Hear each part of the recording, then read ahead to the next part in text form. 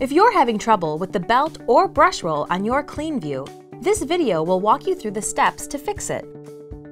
Please note you will need a Phillips head screwdriver for these steps. First, make sure your vacuum is turned off and unplugged. Then, flip the vacuum over so the brush roll is facing up. Use the screwdriver to take out the 6 screws on the bottom cover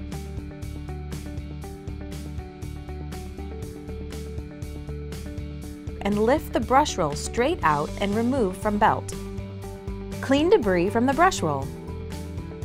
Place it on its side and spin. It should spin multiple times with one flick. If it doesn't, it needs to be replaced to avoid future belt breaks. Next, check the belt for wearing or cuts. If necessary, replace it. You can order a new one on BISSELL.com. Replace both by looping the belt over the motor shaft and the brush roll. Then, line up the end caps and pull the brush forward into place. This will stretch the belt. Put the cover back on and reinsert the 6 screws.